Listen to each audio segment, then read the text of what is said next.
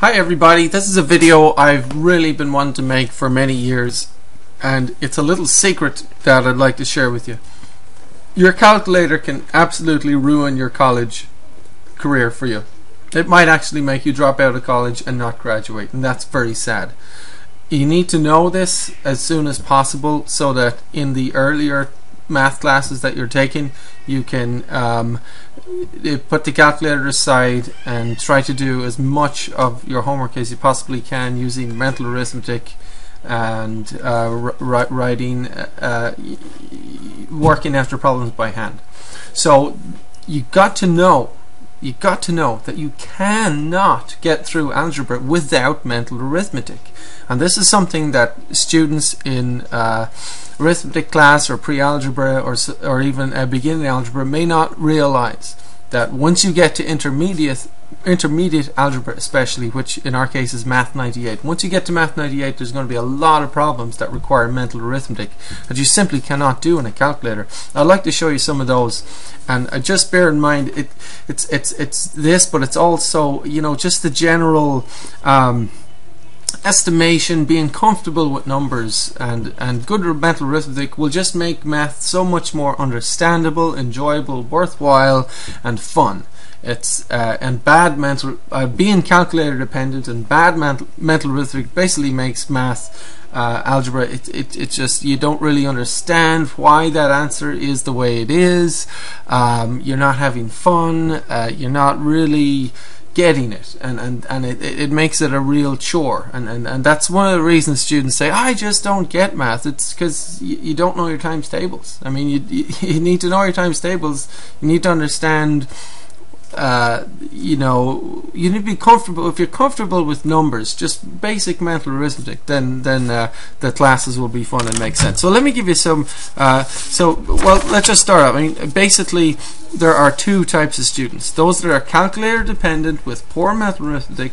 They struggle in algebra and they often fail or drop out of college completely just because of math, and it's really sad because you know, they wanted to sometimes do things that don't actually require a whole lot of math, and then so anyway, watch out for that.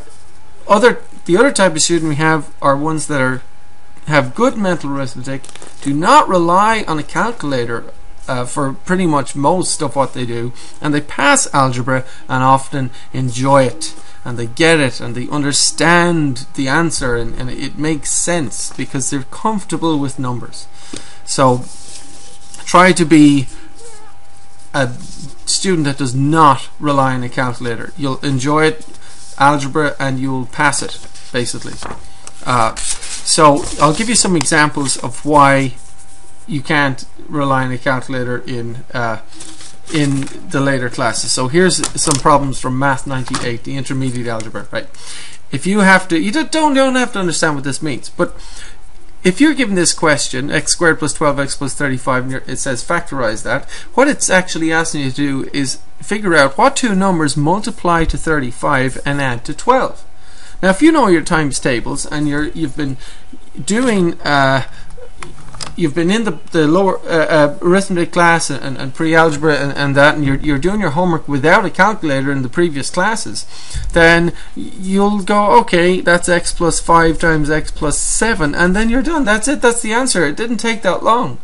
You cannot plug that in a calculator. How can you plug in what two numbers multiply to 35 and add to 12 in a calculator? You can't do that. That's the problem, and you guys need to understand that this is a real issue, that you can't do all problems on a calculator, and this is the problem. So here's another one: x squared minus 1x minus 20. This one is saying what two numbers multiply to negative 20 and add to negative 1. Now, when I teach this class, I totally see the two types of students. The ones that were calculator reliant and are still calculator reliant think that this is so hard. The ones that have good mental arithmetic and do the homework without a calculator, they come to this problem, and it might take a little bit of time, but eventually it doesn't, you know, eventually they'll figure out, okay, negative 5 and positive 4, okay?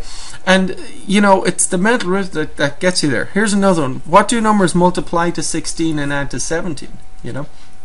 Again, students that are calculator dependent, they look at this problem, it'll take them a whole 10 minutes, they realize that they can't use their calculator for it, and the ones that are not calculator reliant, that are using good mental arithmetic all the way through their math classes, will go, okay, that's 16 and 1. Right, and that's it, they're done. I mean, if you have good mental arithmetic, algebra is easy. It really is. And it's fun. Here's another one. Factorize this. Those that have good mental arithmetic will look at this and go, okay, I can see that 3 goes into everything. Don't worry about what this means. That's okay. You don't have to worry about that. But I'm just trying to make a point that this cannot be done on a calculator. And if you have good mental arithmetic, you will know that 3 times 12 is 36. That's all I'm saying.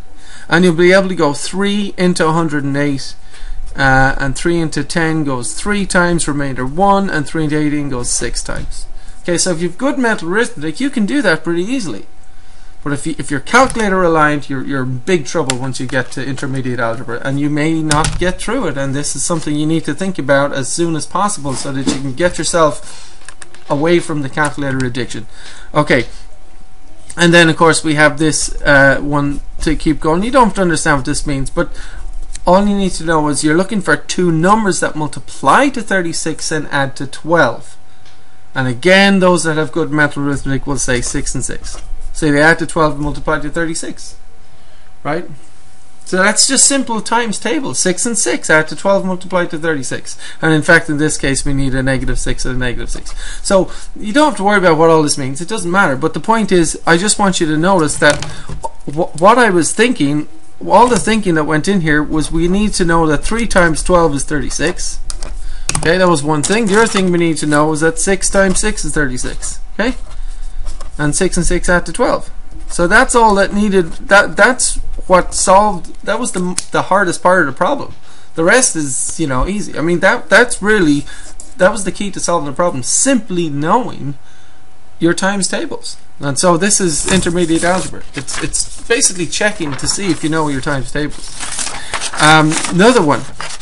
Square root 75. Oh, I can put that in the calculator. Fine, square root 75, but that's not what we're looking for. See, that gives you a big long decimal number, an irrational number. We don't want that in an intermediate algebra. Sometimes we want that in a better form. We want that in a neater form, a simpler form. And what you need to know, and those that are not that have good mental arithmetic will go, okay, I can see that that's 25 times 3 right away. 75 is 25 times 3. Okay, and then the next mental arithmetic step is they go, okay, what times itself gives 25? 5 root 3, and that's the answer. Now your calculator won't tell you that that's 5 root 3. Okay, here's another one. This is 49 times 2, and 7 times 7 gives 49, and that's the answer. Here's another one. This is 10,000 times 5, and what times itself gives 10,000? 100, right? And so look how cumbersome these problems can be when you're using a calculator, and how easy they are when you have good mental arithmetic. I mean, even in Math 107, Math and Society, which by the way you have to get through 98 to get to here. I mean, there's so many problems I could go over, but here's one. I mean, half of my class gets stuck on this every term, and I won't go into what the problem's about, but where they're stuck is they just cannot see that 0.98 is in fact 1 minus 0.02. They just can't see that. And if they could just see that, then the whole problem becomes easy. But they're just staring at this decimal going, oh my gosh, I don't know what to do, you know, and that this is in fact 1 minus 2%.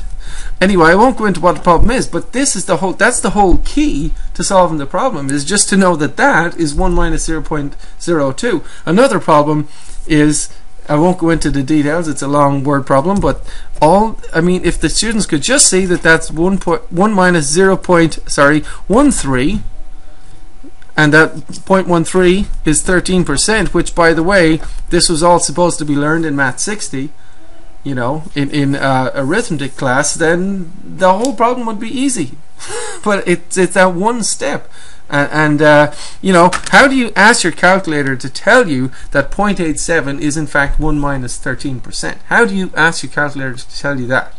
So you got to realize there's so many. I could go on and on. I could give you 100 examples of why it's so. It's why of 100 examples of problems where you cannot use a calculator anyway. So I hope I've motivated you to practice your mental arithmetic. The more you practice it, the better. The more times tables you learn, the better. And best of luck with everything. Try to be a happy algebra student and don't rely on your calculator. Best of luck.